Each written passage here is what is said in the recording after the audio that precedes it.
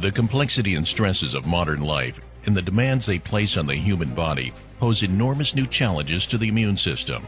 As a result, there has been a significant increase in autoimmunity and other immune dysfunctions, which were not seen just a few decades ago.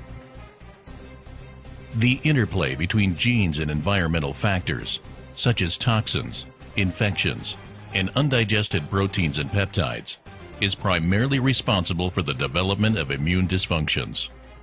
Cyrix Labs is an innovative force addressing the depth and magnitude of these immune dysfunctions at early stages, when intervention increases the chance for success.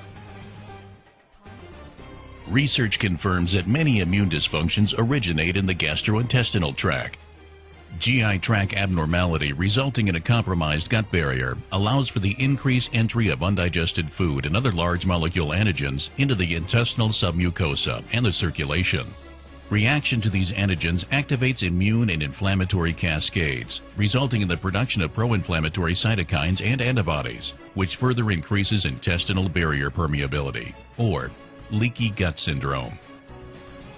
In many cases, these cytokines and antibodies can also attack certain tissues, leading to autoimmunity, the number 3 cause of morbidity and mortality in the industrialized world today.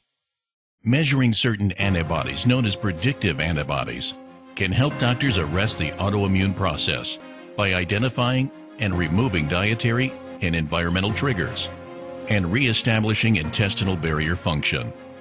If intestinal barrier dysfunction goes unaddressed, the inflammatory cytokines and antibodies can also disrupt the integrity of the blood-brain barrier and allow repeated exposure of autoreactive lymphocytes and other factors to the nervous system, which may result in neuroautoimmunity and neurodegenerative disorders.